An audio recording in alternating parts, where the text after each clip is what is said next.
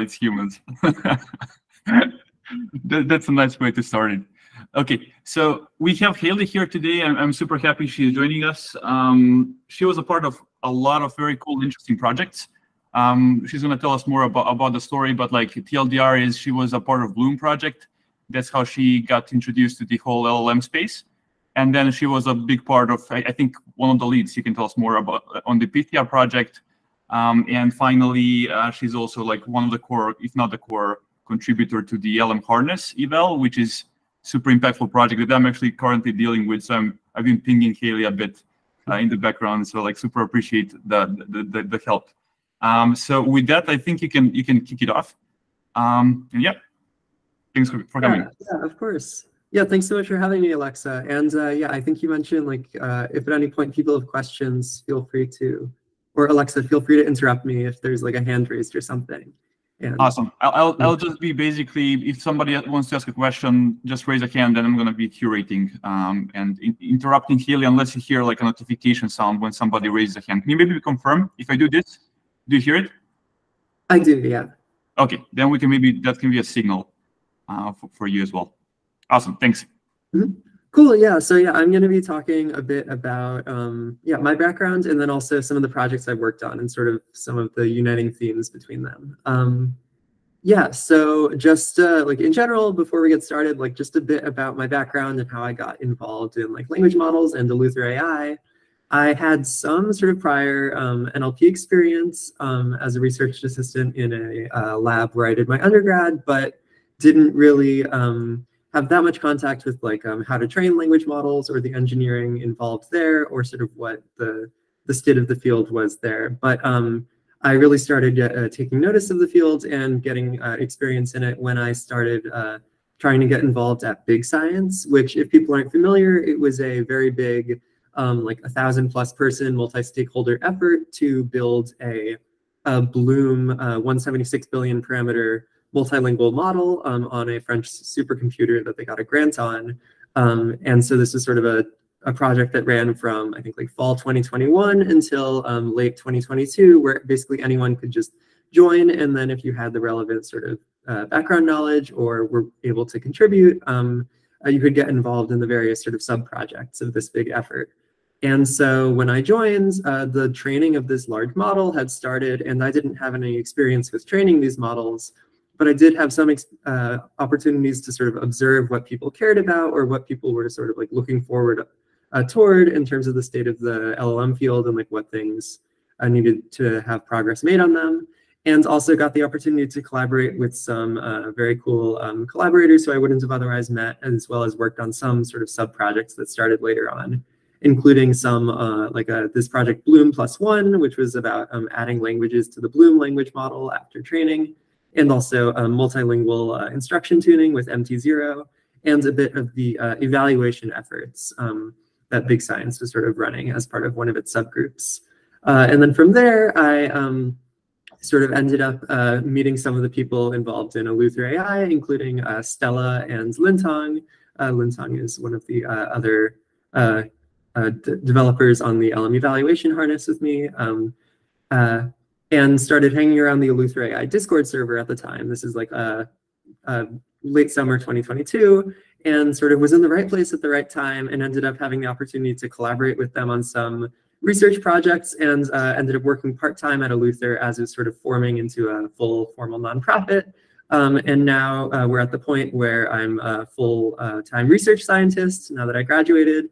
And we have sort of a small staff of people trying to coordinate research projects and help the open source research community. Yeah.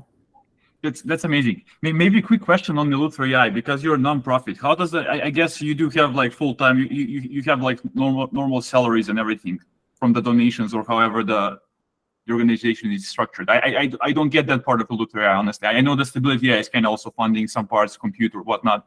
If you can maybe tell something about that. Yeah, sure. Yeah. So Eleuther, we're a nonprofit, and we have sort of a small staff of about like 15 people who are working on research full or part-time.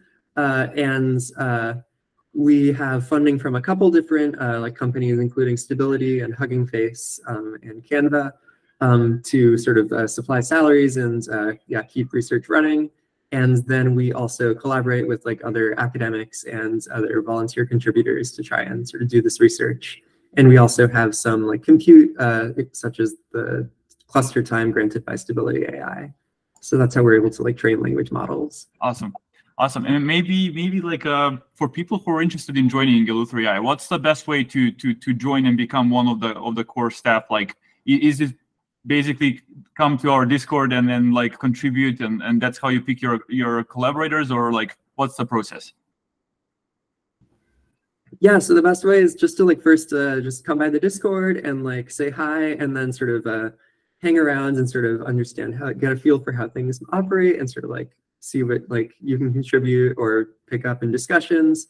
And then we have sort of various ongoing projects which we try to sort of run in the open and like have discussions so that people can follow along, and then try to engage volunteers as well.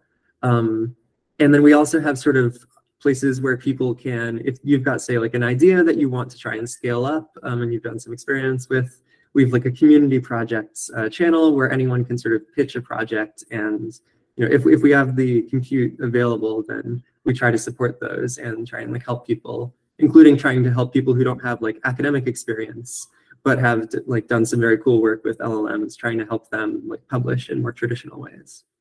That's awesome. Cool. And maybe like just going all the way back before 2022 when you joined Bloom, like how did you enter into machine learning? What's your first exposure to ML? What was it literally like around? No, you actually said you had some pre-NLP experience back as a research assistant. So if you can maybe just briefly describe that part of the journey.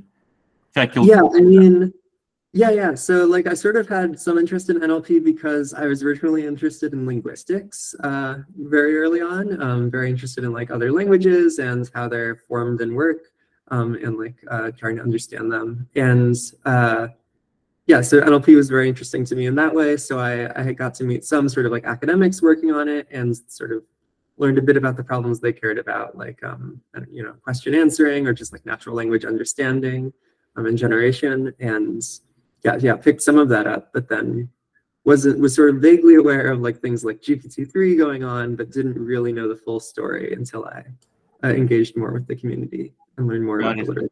So 2021 is when you really start like nose down, or what's the expression of just like doing ML full time, much more engaged, or is that the correct way to phrase it, if I understood you correctly? I suppose so. Yeah, I would say I was very much not full time in 2021. I was a student and sort of fairly new to CS and ML. So I think, yeah, I don't know. I have a fairly atypical journey to where I am, and also I think I am fairly sort of like junior in my experience still.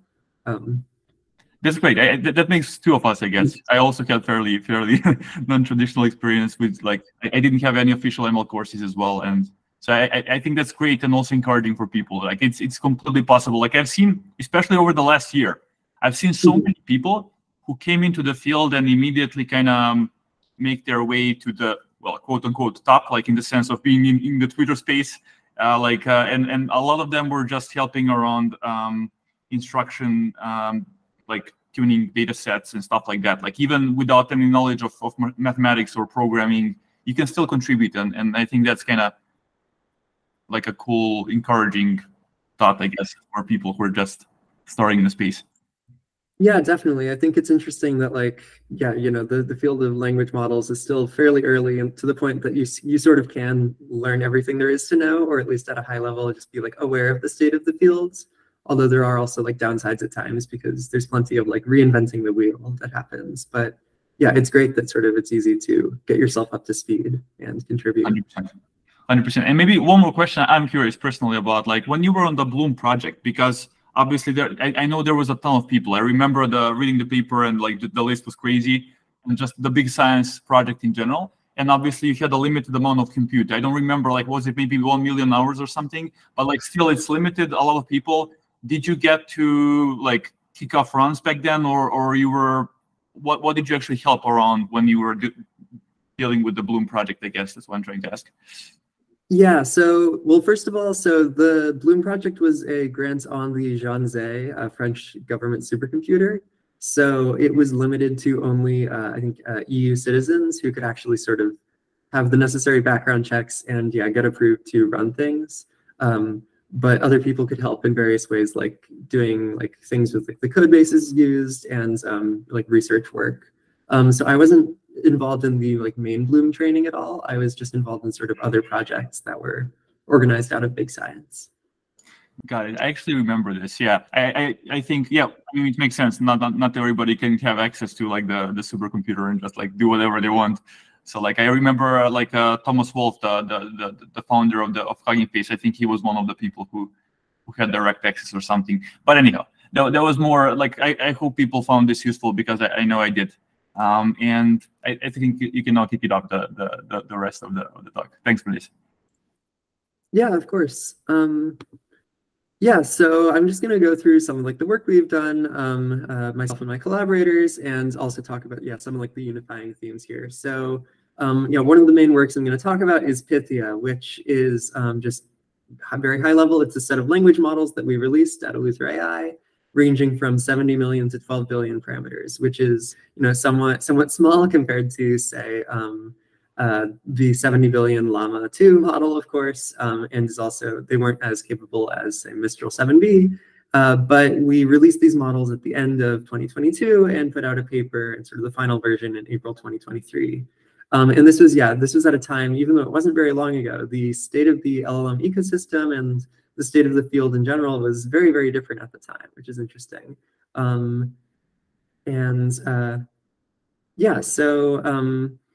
We designed Pythia not just as sort of any other new language model release, but we wanted these to be sort of special made for like research and better understanding of language models. And so there were a couple things that we prioritized over, say, like the strongest downstream performance when training these, just to make them more useful for this specific purpose, since there were various other releases like OPT, et cetera, that had already come out. So the first is that we wanted all of the training data to be accessible and like readable, so that anyone could sort of know what data the models were trained on and use that to make inferences about the performance and what led to these models' performance. And we also specifically wanted to let people sort of see what data the model had seen at each step of training. So we released not only the data set, which was the pile, but also the specific ordering and the data loader that we used. And we also made sure that all of these models that we trained, like these 8 different sizes of model, all had seen the same data exactly in the same order. And so this allows for sort of more controlled experiments than were previously possible on language models. Because previously you had things like the OPT suite, which were great for research, but at the same time, there are various sort of inconsistencies due to training, like the 350 million model doesn't have a layer norm, I think, even. And we wanted to also make sure that the training was reproducible. So if you do have the compute, you can go sort of replicate our training of these models. And if you have less compute, then you can replicate sort of a subsection of training of the smaller model, perhaps. And wanted them to just be like this controlled test bed for doing scientific experiments and actually sort of narrowing things down. So you know that it's not just sort of arbitrary differences between these different models over sizes, but it's maybe one specific component, like a larger parameter count. So we envisioned this really as like a platform for future research. So it wasn't just sort of a one and done release, but it was something that once we put it out, it would make it easier for sort of subsequent works to build on it and do the sorts of things that we were excited about studying. And so we wanted Pythia to be sort of reasonably representative of language models that were trained at the time. And one problem with studying language models, like for example, when you're trying to implement a new architecture and you find that at the 100 million parameter scale, maybe you get a 10% better score on some benchmark. It's difficult to assume that this is going to carry over when you scale up 10 or 100 times, because things might either like fail to work at scale, or maybe just the regular vanilla architecture will sort of start to outcompete your specialized tweak once you scale up further and use more compute. And so we at minimum wanted to make sure that people could sort of study things at a variety of different scales to the extent that we had the compute available to us. And so we released these models also with the vision of having them be used for sort of scaling law analyses and investigating how things change as you go from, say, 100 million parameters to tens of billions of parameters. And then we also used just basically an architecture that was nothing fancy, but sort of the best practices that we knew. So sort of vanilla architecture, flash attention, but with rotary positional embeddings and parallel attention and feed-forward layers. Yeah, but so why did we go to all this trouble to train these models when they're not all that different from OPT, maybe you might ask? And so this is a resource, and the specific thing that this is meant to be a resource for is for studying the effect of this training data component on language models. And so we didn't just release this artifact, but we also wanted to show basically what one can study if you have access to these models. And so in the paper, we went into 3 different case studies, trying to sort of cover a wide range of subfields that we thought might be interested in the models and demonstrate how Pythia can let you take existing analyses further because of the extra information that you have that isn't available for like closed models or models put out by big companies. And so one of the case studies we did was extending some prior work on memorization. I'll discuss memorization a bit later. Extending it across the time axis. So looking at how this memorization component of models changes as you continue to train them. How does it differ when you have a model that's 50% of the way done versus all the way finished? So not just looking at the model as sort of a static thing that exists, but yeah. And then the other thing we did is we sort of showed how you can do sort of more involved experiments trying to investigate the role of the training data. That's only possible because you have the access that Pythia enables. And then we also extended some prior work on looking at the training data to consider both the model scale or parameter count axes and the amount of training time axis. And so these were sort of like a case in point of what you could use Pythia for. Yeah, and so here I'll go into not just what we use Pythia for, but also what some other people in the community have used them for, because we've seen in sort of the year that the Pythia models have been out in some form, we've seen a lot of adoption, which we're really excited about, and a lot of use of them to sort of do research that could not have otherwise been done. And so, yeah, so this gets to some of the things that we did in the Pythia paper, just trying to show what access to the training data on a fine-grained level enables. So we wanted to answer the question, how does the training data affect these language models? And that's a pretty broad question, so useful to sort of scope that a bit. But one of the things that we're interested in is, say, like, how does the contents of the data affect downstream performance in sort of a simple way? And so we looked at extending some prior work, which takes a look at the GPTJ model and the pile and investigates how the amount of times that, say, like the number 15 appears in the same document as 20, how that correlates with how well the model is able to add those 2 numbers together accurately. And that paper, this previous paper by Rezegi et al. Found that basically if you see these 2 numbers together in the same document more often in your training data, that vastly increases the chances that your model can actually add them together correctly.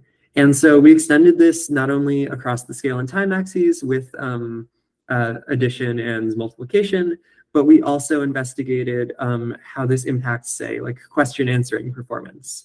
So this plot here is of trivia QA performance, which is sort of a simple knowledge-based question answering data set. And it looks at a couple different, I realize people can't see my pointer, but it looks at a couple different model sizes. So here it's 160 million, 1 billion, 2.8 billion, and 12 billion model parameters.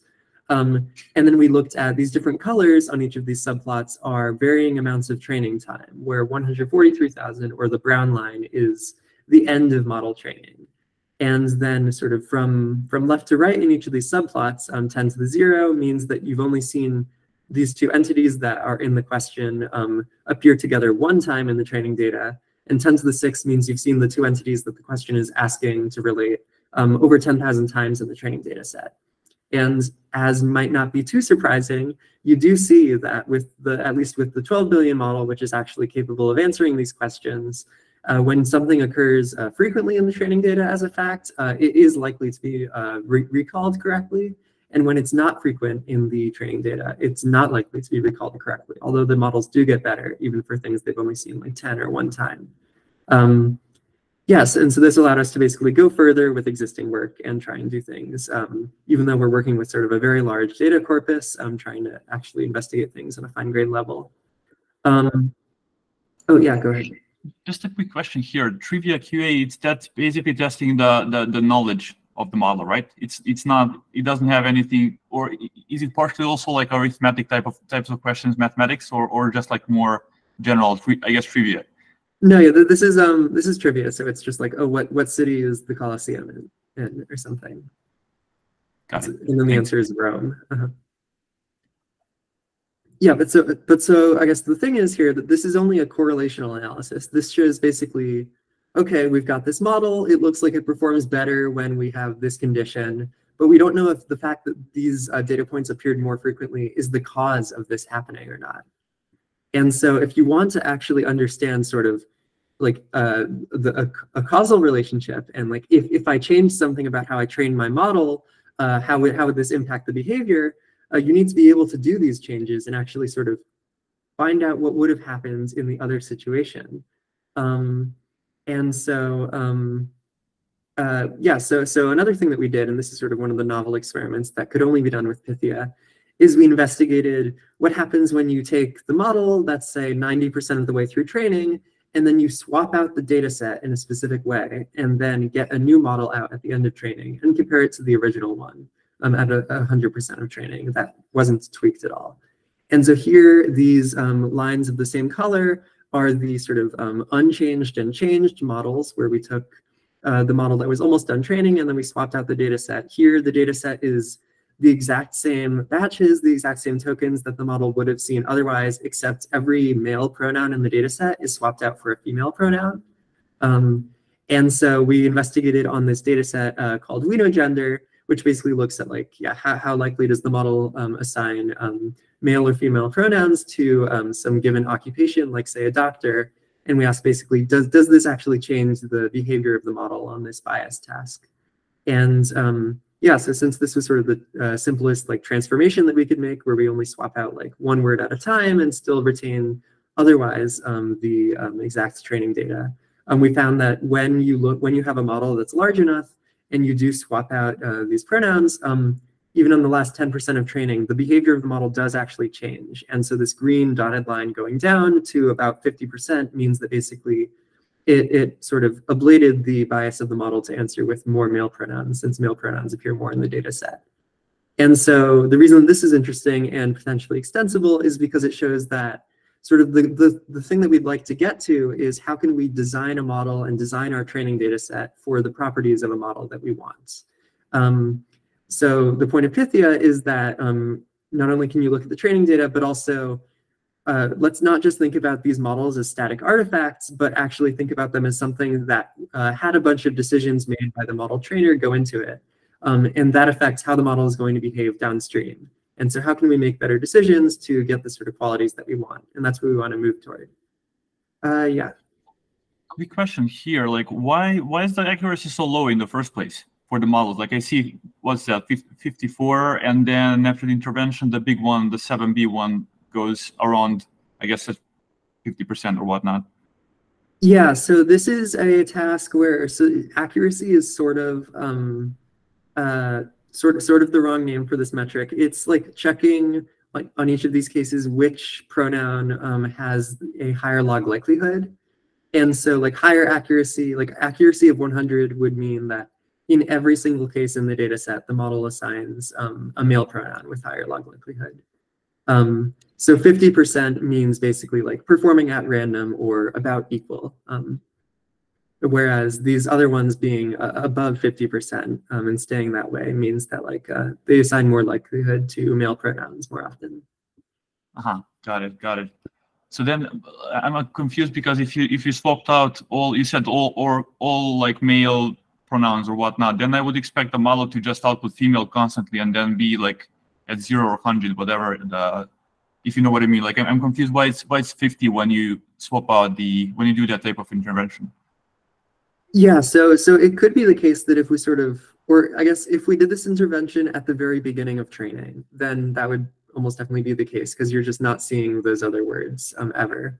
But in this case, you've trained your model like it's like 85% or 90% of the way through training, and then it's only sort of unlearning or changing the representations for a little bit. So that's why like it could be the case that if you train for longer, the 6.9B like forgets all of its previous knowledge. It makes sense. So you basically debias the model in a way by forcing it to be more, wherever the bias was, you're kind of pushing the other side over the last 10% of the data, and you manage to get to around 50%, which is, I guess, ideal number. Yeah, I should clarify that like this bias benchmark is like not necessarily either like one, the thing we care about when talking about like societal implications, or two, it's somewhat of like a noisy metric as well. So yeah, like I wouldn't say that this is sort of like a like proven and ready to go like debiasing method, but it's sort of a demonstration that when you do change the training data, it does affect the model's behavior and it affects it in the way that you would expect. And I think I see that there's a question in the comments about like why these smaller models stay constant and don't really change their performance. I don't have a definite answer for that. I think one reason could be that these models are just like not very good at the task, and like any sort of like measurement here is really just noise and isn't actually like measuring a thing we care about or isn't that real. And then another reason could just be that these models are like, these small models are very, very overtrained in terms of like chinchilla optimal ratios. Like the 70 million parameter model is still trained for 300 billion tokens. And so even on like tasks like Lambda, which are just sort of like language modeling performance, they start to sort of go down slightly. So it might be that this sort of 70 million model is very saturated. Lost all of the neuroplasticity, I guess. Okay, I think Shan has Shan, go ahead, you can ask the question. Hi, so how is the intervention done? I'm sorry if I missed it. Yeah, sure. So this was basically in an effort to like keep as many variables the same as possible. This is basically all that happened is we took the training data in each batch, detokenize it, swap out, like do a regex and swap out he to she, etc. for different like cases, and then just rerun training. So almost unaffected except for like switching out these few words, because otherwise if we had just sort of swapped for like a data set in a different language, we couldn't really keep like the underlying content or the semantics the same mostly. So yeah, the goal here was basically to like control for things, so we're not just like, yeah, picking up other noise in these measurements. I don't want to dwell too much here, but like it is a surprising result, because I would expect maybe the smaller models to go somewhat slower with a smaller gradient towards 50%, but like they are completely pretty much at the same baseline as prior to the intervention. So maybe, yeah, I don't know. I would think it's a bug, but like obviously interesting outcome. Yeah, definitely. Yeah, cool. So yeah, so those were sort of two of the things that we did in the Pythia paper. But then one of the other things that we did, which was concurrent to the Pythia suite paper, was work that we did on our team at EleutherAI using these models, trying to investigate memorization in language models, which if people aren't familiar with what memorization is, this basically refers to the fact that sometimes you can sort of extract the exact document that you fed to a language model during training when you prompt it in a certain way in inference. So if you give it, say, the first 16 tokens of something it saw during training, it might output the next 16 tokens verbatim. And this is pretty bad from a privacy perspective if you have something like personally identifiable information from someone who's not, say, a public figure in your training data, and the model is just able to like regurgitate this verbatim when someone asks for it the right way. This is not good from a privacy perspective. Very good literature on memorization of language models, but most of it is sort of aggregate. Just basically like, okay, this language model, you can extract 2% of its training data from it, or this larger one, you can extract 5% of its training data from it, verbatim. And so in this paper, we argued basically like, it doesn't matter too much whether you memorize 1% or 2% of your pre-training data set. What matters is which specific data points you memorize, because if you memorize ones that have this personal information in them, then that's very bad for privacy. But if you memorize things that have, say, like a fact, like the Eiffel Tower is in Paris, then that's totally fine, because you might even want your model to know that fact. And so that's great. Like, that's no problem. And so we wanted to sort of make sure that this distinction gets captured, and also wanted to find something that really excited me about this work is we're trying to find a way to sort of merge this theory and existing work pointing out that memorization is a problem with basically how can someone training a language model make better decisions in order to like mitigate this risk or get the behavior that they want out of their model. And so we wanted to try and propose methods that allow people to sort of know ahead of time what's the likelihood that some bad data points that I don't want to be memorized are going to get memorized, and how comfortable am I sort of taking a risk on this, and how can I sort of avoid doing this if it turns out that my final model will memorize these data points. How can I avoid like spending the money to train that if I then maybe can't deploy it for safety? And so the sort of, yeah, I guess there's not enough time to go into it in full, but the thing that we ended up with is looking at the recall of if you train a small language model, like say the 70 million Pythia model, and then you run inference on that 70 million model, and you find out which data points that 70 million model memorized. If you use that as sort of a marker of yes or no, did the model memorize the final data point, and you use that as a classifier for is my 12 billion model going to memorize this data point or not, just based on whether the 70 million model did or not, then the question is basically like, how often are you correct? And more importantly, how often are you wrong, where you find that your 70 million model doesn't memorize a data point, but then you go and train your 12 billion with the same settings, and you end up with a bunch of data points that you really thought were bad to memorize and you thought weren't going to be memorized. And so the way to sort of minimize these dangerous false negatives is recall, or false positives maybe, but recall. So basically, yeah, how many data points that the 12 billion is going to memorize did you miss, and try to minimize that amount. And so we plotted this for sort of using varying small Pythia models to try and show like which of these small Pythia models gives the best trade-off between how good of a predictor it is based on its recall versus how much compute did you spend to train this small model. Because the scenario we're considering is basically like, you have some extra compute, you're going to train a small model to make sure that you're good to go on training your big one that's more expensive. And if the small model turns out okay, and it says that none of the data points you don't want memorized aren't memorized, then you train your big model. And so it's really expensive if you go to train your big model and you find out that you were wrong.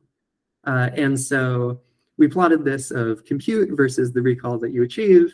And there's some very weird stratifications here that sort of make it not quite a clean scaling law. Like, yes, the more compute you spend on this prediction task, the better you get. And of course, if you just go and train your big model and use 100% of the compute you would have, you get a perfect predictor, but that's not useful because you've not saved any money.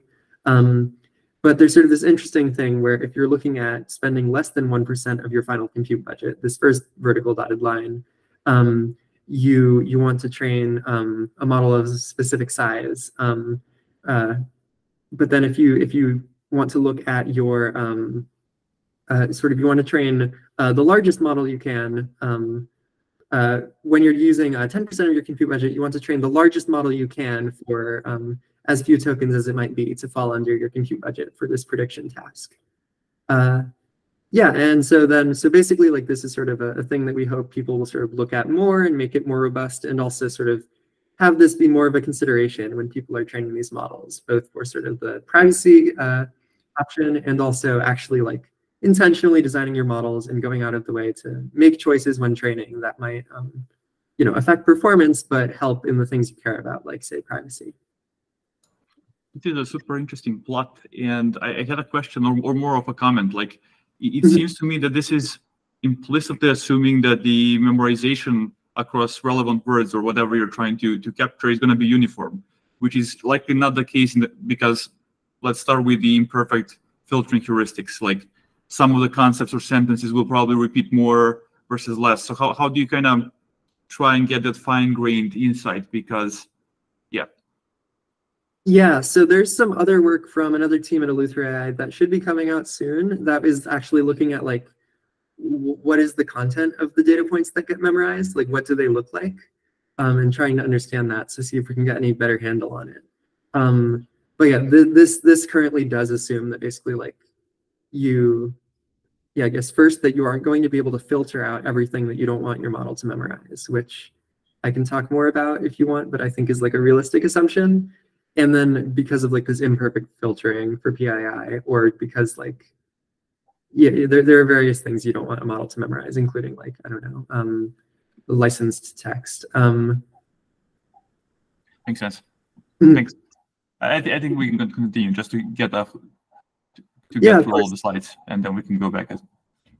Yeah, so another thing, and this was work that was not done by EleutherAI, but I'm very excited about, is this work on sort of similar to the memorization angle, but this time looking at the problem of basically, say that you have some language model weights, and say that like the person who trained the model claims that they trained on this data set in this order. How can you be confident that they aren't lying to you in some way, that they didn't like leave out 5% of the data points, or they didn't train on an entirely different data set? So how can you sort of verify that the way a model was trained is the way that it was actually claimed to be trained, and verify the computation done? And so this paper sort of proposes a bunch of different heuristics in a procedure to actually try and like sort of disprove when people are claiming that they trained on an entirely different data set than they actually did train on, and also detect things like, say, removing 10% of the data points and pretending that you didn't. Yeah, and so there's definitely like a ways to go here, but I think that this sort of basic problem that's trying to be solved and that's investigated is very, very interesting, because it might be useful for things like when you release an open source model, or when you put it on Hugging Face, how do you confirm that this is actually the true base Pythia model, and that it's not one that somebody took and put a backdoor in or something? Yeah, especially with all these sort of adversarial attacks, it's useful to be able to sort of prove that this is the pre-trained model that you are distributing, beyond just sort of providing the reference checksum or something. Maybe a quick question on my side here. Like, so what's the kind of the high level takeaway from the paper? Like, how easy it is to verify these types of questions?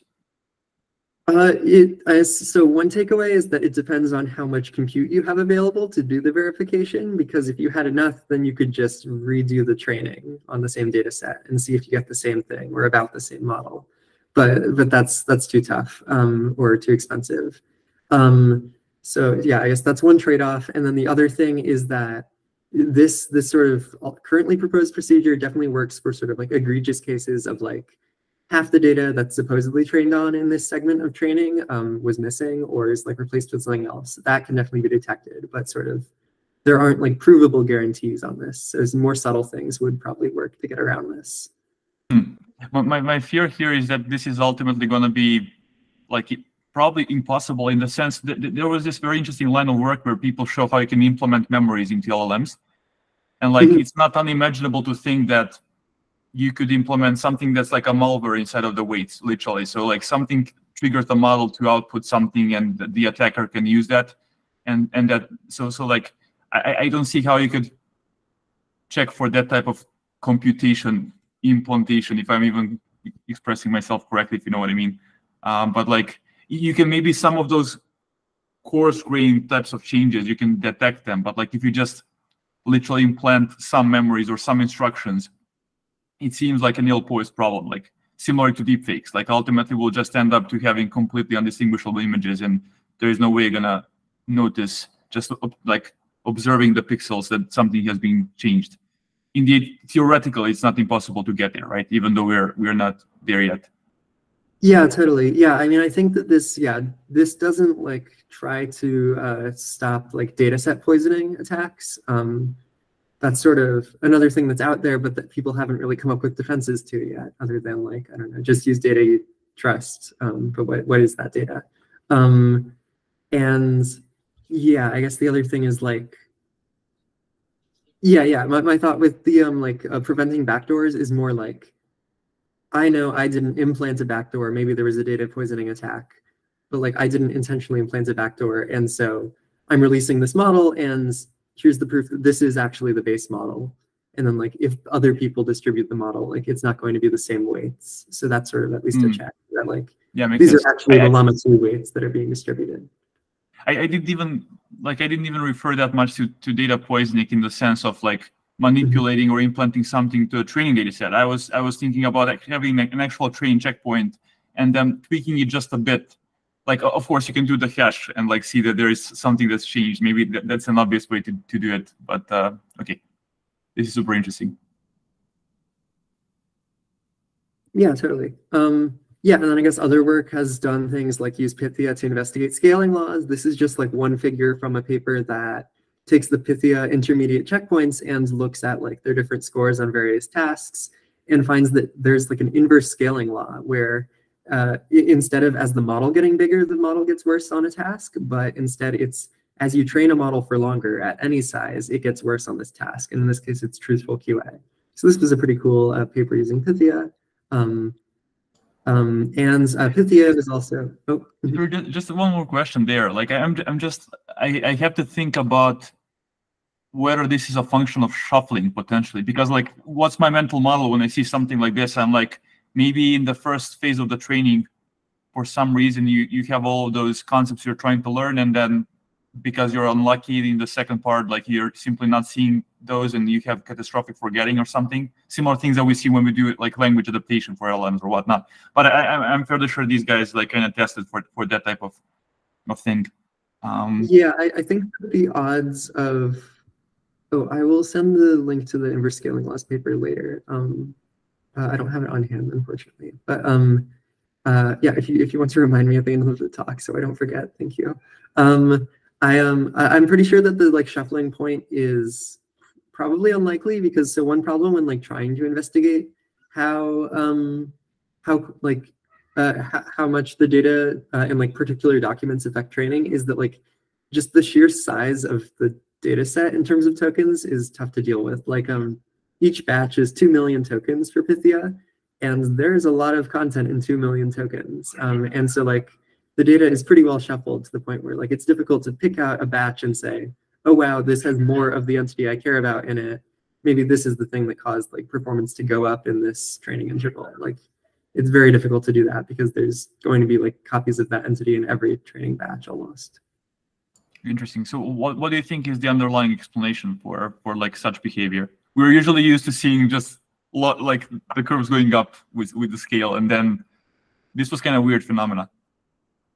Yeah, I'm not 100% sure. I think for the smaller models, I think there could sort of be this issue where, like the 70 million model, for example, is definitely sort of at capacity.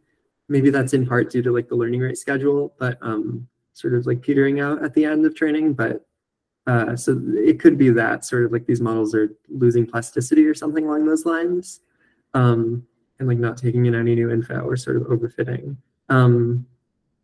Yeah, other than that, I'm not really certain why this phenomenon happens. Thanks. Mm-hmm. Yeah, and then another thing that we both wanted Pythia to be used for, and excitingly it has, is a bunch of papers. I think they're in the they're in the speaker notes of this slide for after the talk. These papers, the figures are from. A bunch of them look at Pythia to try and understand like how model internals work, and also look at like how these change over increasing model scale and like increasing amounts of training time. Yeah, and so yeah, so that's like a bunch of the stuff that people have used Pythia for, including what we at Eleuther have used Pythia for. But now I'm going to talk about sort of like a somewhat overarching motif in a bunch of the research projects I've been involved in that I'm vaguely calling research infrastructure. I don't think this is an existing term. And so by research infrastructure, I don't just mean like the software and hardware stack that you use for, say, training a model, although that is very important and can enable a lot more sort of research or experimentation. I mean, by this, I sort of mean that like research projects similar to Pythia that allow more of the work that you want to exist to be done. And so this might take the form of, say, like an artifact release that makes it much easier and lowers the barrier of entry to studying the sorts of things that you're interested in. Like in the case of Pythia, where we released these models both so that we could investigate models' impact or the impact of training data on these models, and also, but also so that other people could also do this, and so that we could sort of pose it as something that is both possible and interesting to study. And the beauty of this public release and releasing something like research infrastructure is that having the whole open source community with access to these models or access to this idea or code base is a force multiplier, like a huge one. Just more people working on things, trying to figure out a solution is vastly useful and really helps for like making progress or coming at things from a different perspective, or maybe introducing like interdisciplinary ideas that you wouldn't have because you don't have that specific skill set, but someone else does, and it appeals to them. Yeah, and so sort of this idea of just like laying groundwork for the things that you want to happen and the things you want the community to rally around as being very important. And yeah, an important part of this is, of course, making your work legible and reproducible. It's important to make it easy for people to build on your work, which I certainly hope that we've done with Pythia, so that it's actually sort of, yeah, feasible for them to understand and improve on and continue what we've worked on. Yeah, and of course, like this sort of thing can come in many forms. It could come in the form of releasing a model, to release a code base, to release sort of a method in the open, or it might be something like designing a benchmark that can track progress towards some shared goal as a subcommunity and cementing sort of a research problem as worthy of study. Yeah, and so a bunch of the other projects that I've happened to work on have sort of fallen into this category of doing the work to try to allow more people to leverage it later on down the line and have this be like infrastructure for further advances. So one thing that we recently put out as a collaboration between EleutherAI and a bunch of different academics was this work called Llemma, an open language model for mathematics. And so just for background, if people aren't familiar, Minerva is a model based on Google's PaLM language model that was just taking the PaLM language models of varying sizes up to 500 billion parameters, which is quite large, of course, and fine-tuning them just on a bunch of like math domain or math-related data from the web and from various other sources. And it turned out that doing this and training on specialized data was enough to get very, very strong performance on hard mathematics tasks like the MATH dataset. However, even though Minerva was sort of a huge advance for the math and AI fields, and very impressive and showed what language models could do, especially with the proper data and the proper compute, Minerva was never released open source, either code to use it or code to run its evaluations, or yeah, access to the model. Nobody except for the people who work at Google DeepMind on the same teams that built Minerva and those who collaborated with them through like internships or otherwise can use the model. And so what this means is that even though it was sort of an advance for the fields, the rest of the community doesn't have access to a strong language model to experiment with. And so a lot of the ideas that could be built on Minerva haven't been yet. And so in order to try and like improve progress and also, again, have tools available to ourselves to sort of further the state of public knowledge and just general knowledge in the fields, we trained off the base of Code Llemma, which is based on Llemma 2. We collected a large data set and trained them specifically, fine-tuned these models specifically for math. And so, yeah, and so not only did we release these models and they're on Hugging Face, but also we wanted to try and have this be, in general, a strong foundation for further research in the field. And so not only did we also release the data set, which is a combination of Open Web Math, which is a data set that our collaborators built out of basically scraping the web for mathematical text and then filtering it down heavily, as well as a filtered version of the stack code dataset and archive. But we also released things like the code to generate the dataset, as well as tools to check the models for exact match contamination. Against these two figures are test set contamination for the MATH and GSM8K mathematics datasets. And so we did find hits in our datasets, both in the web data and the code data, for the sort of problem descriptions and in some cases the solutions of these problems. But interestingly, when we compared on a stratified level between the accuracy of the model on things that it had seen before in some form and problems that it hadn't seen, at least in exact match contamination, there was not a significant difference in performance, which I think is very interesting. And more recent work maybe suggests that this is because there are more forms of contamination than just sort of exact string matching.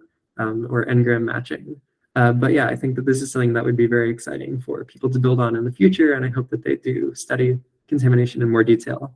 But again, it's something that can't be done unless you have access to the full training set. For example, we don't have access to the training data for Llama 2, so we can't do this sort of contamination analysis on it. And yeah, so another component of the paper that we also wanted to try and make an easy to build on base was our evaluation setups. So we evaluated on sort of a suite of different mathematics tasks. Some of them, where possible, were matching the setup from Minerva and matching their prompts when they gave them, although they did not always give their few-shot prompts, and so it wasn't always possible to replicate the Minerva setting. But yeah, we compared to Minerva, and although it is important to note that the models that we fine-tuned on were trained for more tokens than the Palm models, we still do end up beating out Minerva when you control for a number of parameters in the model, which we're quite excited about. And at the end of the day, although this isn't a compute equivalent comparison, it does mean that these models are useful enough for further study of using them downstream. And we also evaluated on using the models with a Python interpreter augmented, so both on GSMAK and MITH. And then also evaluated on formal mathematics, which, if you're interested, feel free to go read the paper, but I won't discuss because of time. Yeah, and so then I guess evaluation and the difficulty of evaluation brings me to one of the other things that I've recently been one of the developers on updating and maintaining, the LM-Eval-Harness. So this is a library that was created by EleutherAI a long time ago, around the release of GPT-3, actually. Well before my time, to try and sort of run few-shot evaluation on various tasks supported by GPT, or evaluated by GPT-3, and to evaluate Eleuther's language models like GPT-Neo. So this code base was not only just there to be able to make running evaluations easier, but also there to sort of try and standardize and improve the best practices in evaluation. Doing evaluation of language models properly and in a controlled way is very annoying and could consist of things like tracking down the original code base for every benchmark data set that you want to test on, hoping that it was created after the fact of causal language models existing, so that there's like sort of an official prompting setup, and then evaluating your model on that paper's code base. And if people don't control for things like the prompts that they use or the way that they score outputs from the model or extract answers, then it's very difficult to know whether something, when you compare two numbers between two papers, it's very difficult to know if they evaluated in at all the same way, or if these comparisons are at all meaningful. And so we really recommend like not ever just pulling numbers straight from a paper, but instead making sure that you can evaluate it on your own code base if the model is released. And so, yeah, LM-Eval-Harness is sort of a tool that supports a bunch of different tasks in as close to the reference original author's implementation as possible to try and make evaluation a bit easier. And yeah, we've been lucky to see it have adoption from the community, including being used for Hugging Face's OpenLLM leaderboard. Yeah, EleutherAI will be releasing a new version of the harness at the end of this month, which includes a bunch of new features such as VLLM support and a few other libraries, as well as sort of an easier way of contributing new evaluation tasks and setups, plus more configurable prompting tools and expanded documentation. And we want to continue development on this to try and have a sort of centralized place for evaluations for the community. This is awesome. I'm going to say only nice things about the framework. I've been using it over the last days. I think Anin Deep has a question. I think I butchered your name, but yeah, no problem on that. So hi Hailey and hi everyone. It's really awesome, by the way, and super great fan of LM-Eval-Harness. I have been using the code evaluation harness by BigCode for quite a while now, and it's like super great. I have actually 3 questions. First question is like, I have been using the code evaluation harness for quite a while right now, and I mean, I have been testing it to compare different language models. For example, the Llama 7B and different 7 billion parameter models. A pattern that I saw was that the numbers that I saw in the papers are actually not matching with the one that I'm reproducing. However, the numbers that I'm getting in the code LLM leaderboard is actually matching, which means that we have no discrepancies when I am like doing the reproduction of the results and the one that is already been reproduced by evaluation harness. But I'm seeing the discrepancies in like the one that I'm reproducing and the one that has been noted in the paper. Now, there are reasons that the inference setting was different. Sorry and for everything, interrupting. but Just a quick remark. I think this is much better for a GitHub issue or offline on Discord, because we have only a bit of time, and I think it's a bit more technical question to be relevant to everybody else. So sorry for doing this, but yeah. I'm sure. I can just put this into a GitHub issue. Yeah, for sure. Or also on Discord later. Like I think Hailey can reply on Discord. Yeah, it's going to be easier because it's a fairly complex question. Thank you. Yeah, happy to check that. Sure. You had other for sure. I feel like if the time is less, then we can like discuss more on Discord if that's the case. I guess that would be awesome. I think that's the best way. And Hailey can wrap up the slides. Yeah, so that's all from me. Yeah, hope that this was interesting and coherent. Yeah, happy to chat more about any parts. Awesome, Hailey, this was super cool talk. I really enjoyed it, and also the first part, we're just like learning a bit more about your story and all of the cool work you've done. If people have questions or they're not too technical of the sort of the previous one, feel free to shoot. Otherwise we can reply those offline as well. I saw some hands and then they all disappeared when I said this. I guess I have one question that's more high level and probably relevant to everybody here. Like, what are you most excited about right now? What are you working on, or like what do you see is the next component that's gonna improve the systems to become even more powerful? Like, for example, GPT-4. Like, what would you do to make it better, or something like that? A bit open-ended, but yeah.